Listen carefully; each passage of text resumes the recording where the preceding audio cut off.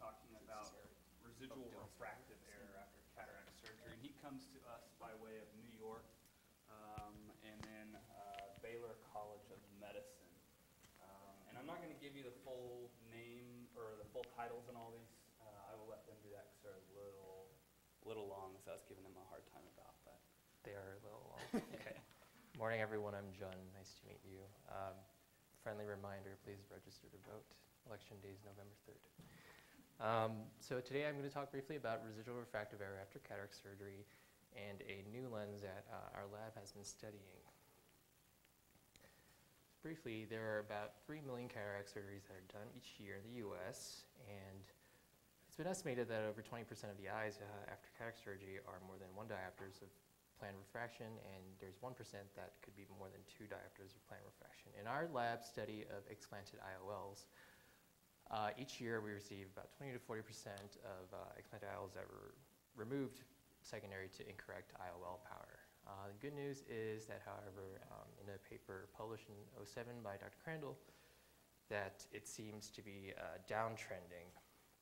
In this prospective study of over 17,000 eyes in Sweden, about a third of their patients ended up slightly hyperopic or myopic when only 11% of that was planned, and only 50% or so were emmetropic when over 78% were planned.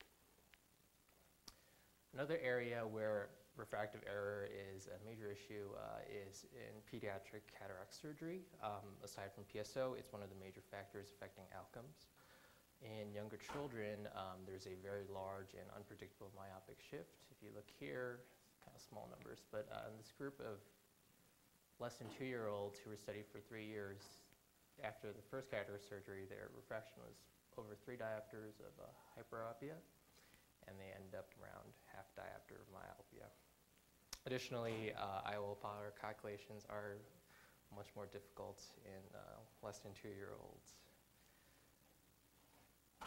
So what options are available? In the photorefractive realm, we have LASIK, PRK, LRIs, and LASIK and PRK have been shown to be more effective and more safe in smaller refractive errors.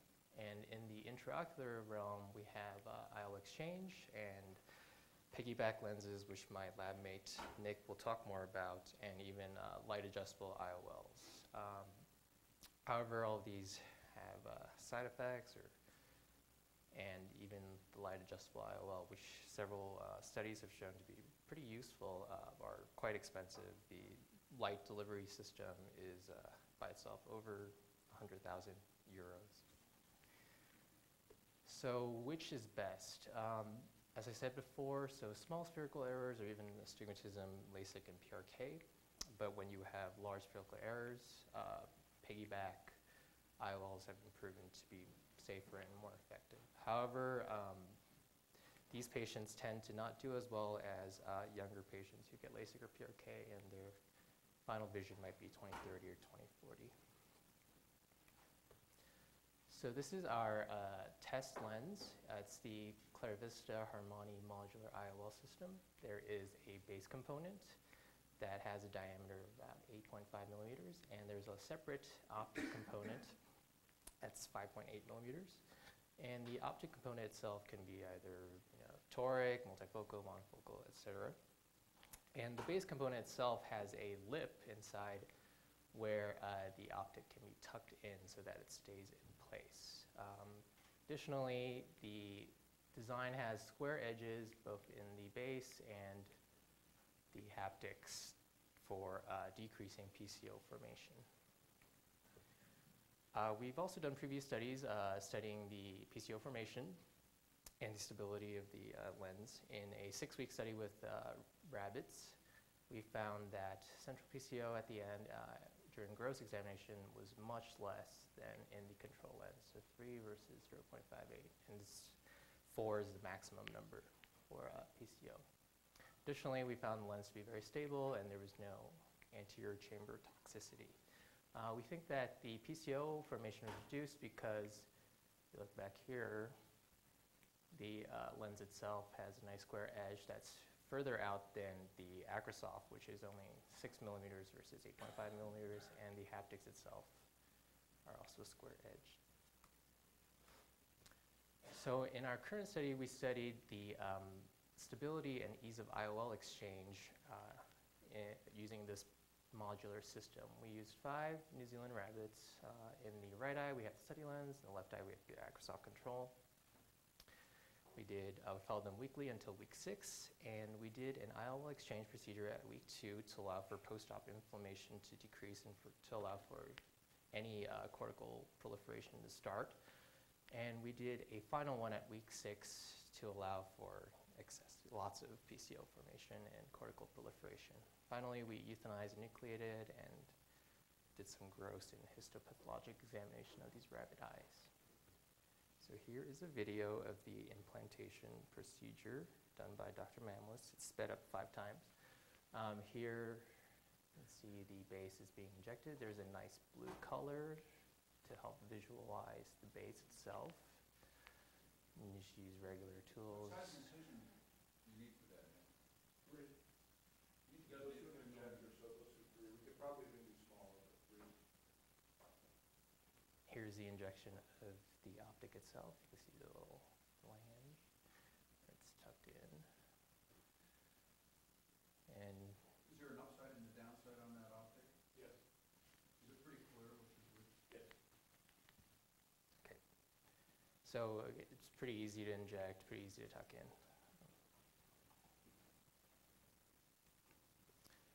Here is a week 2 slit lamp exam. The results were similar to our previous study where there's a slight reduction PCO, not statistically significant. And here are some videos from our week 2 IOL exchange.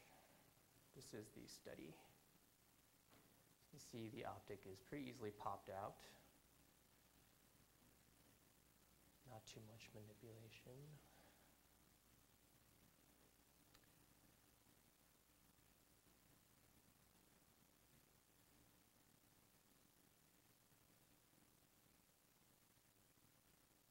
And here, Dr. Mamlis uses his favorite McCool scissors. And the new optic is injected. That's real time, by the way. This is 10 times speed. All right, and here we have the study control Acrosoft lens. There's more manipulation of the capsular bag and more manipulation required to remove the loops from the equatorial region. Again, the McCool scissors.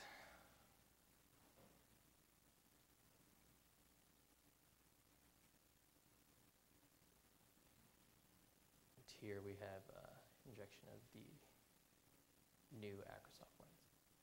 So it was pretty easy to detach the optic from the base. However, there was some pupil miosis, you can see here, after some manipulation, and it was a bit more difficult to visualize the optic after injection. Control lens wasn't significantly more stuck, but more manipulation was required, removing the loops from the equator and having to manipulate the capsular bag. So in our week 4 slit lamp exam, sorry, it's cut out here, but the optic of 2 lenses were not completely under the lips. You can see here and here, which probably came from the difficulty in visualizing the base and the optic after pupil miosis. And you can start seeing some crazy synechia, but because there was manipulation, these results are a bit confounded. And here's week 6. There is also a trend for decreased PCO formation, and you see lots of synechia and even anterior cortical proliferation, and this was what we wanted to assess in our week 6 explantation procedure. Here are some videos from our week 6 explantation. Again, the optic's pretty easily popped out, and the base can be nicely visualized. It's very stable inside the capsular bag.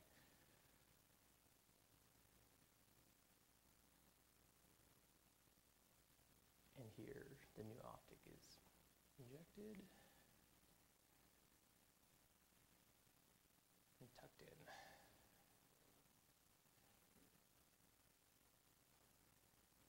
This is a video of the Acrosoft. Significant synechialysis required.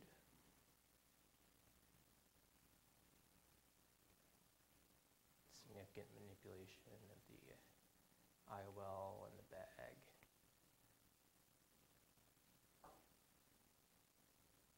This is also 10 times speed.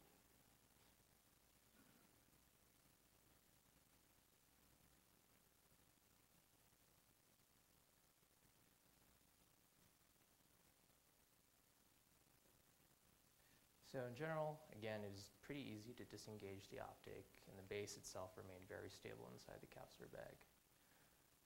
In the Acrosoft, there was lots of sneaky eye and much more manipulation removed from the equator. There was a lot of proliferative material, probably caused from the stirring up of the proliferative material during the second explantation procedure, and there was a significant amount of zonular stress. In our gross examination, we noted that the base itself was very, very stable in all 4 eyes. Here is the control. These eyes are aphakic. While we didn't really study PCO in this study, we did notice a bit the decrease in Summering's ring and PCO. And here's a good picture of why we did not assess PCO in this study, because if you can see here, the surgery itself even pushed the proliferative cortical material into anterior of the iris. And here you can see there's nice, capsular bag's pretty nice in the study lens. So what conclusions do we have? The explantation exchange of this optic and the test lens was much easier than control. Standard instruments were used, and there was much less zonular stress. The base component itself remained very stable and centered. And in our previous study, we showed that there was much less PCO formation in the test lens. Human trials are ongoing, and so this could be applied in pediatric cataract surgery, etc. For my references, and thank you to Drs. Werner and Dr. Mamelis and my lab mates.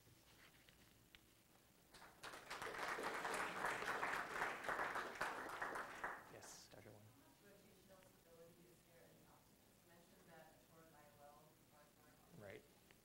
I don't think, I mean, it remains stable. I don't know if we assessed, we couldn't. The base remains in place in the bag, and the base is still perfectly stable, and the optic has twist under the review there, but we did not specifically evaluate rotation of despite space in the picture.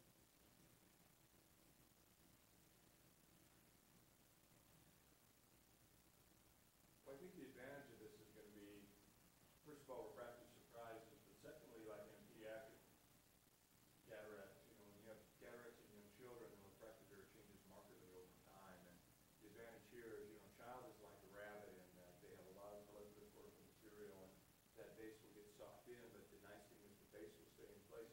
You can remove the optic, 2 or 3 years later, replace it with another optic that could correct the child's refractive error. In an adult, the advantage would be you let the eye heal after surgery, and then if it looks as if you still have, for example, an astigmatic error, or you want to, they can even make a multifocal component of this. You can give a person a try to multifocality. If they don't tolerate it, you can exchange it out and put in a monofocal lens. And so it'll allow exchanges without having to disturb the capsular design like can happen when we're exchanging a lens within the bag. The concept's been around a while. There's been several variations. Come on, Bernie, a person out of West Virginia, has been working with his own little company. He's got little tabs he'd snap in. He harasses you, Nick, and he's harassed me forever about, he's got EU mark and he's been struggling. So it's not that the idea itself is new, but it sounds like this is a product that is now moving along. And where are they now? They in a phase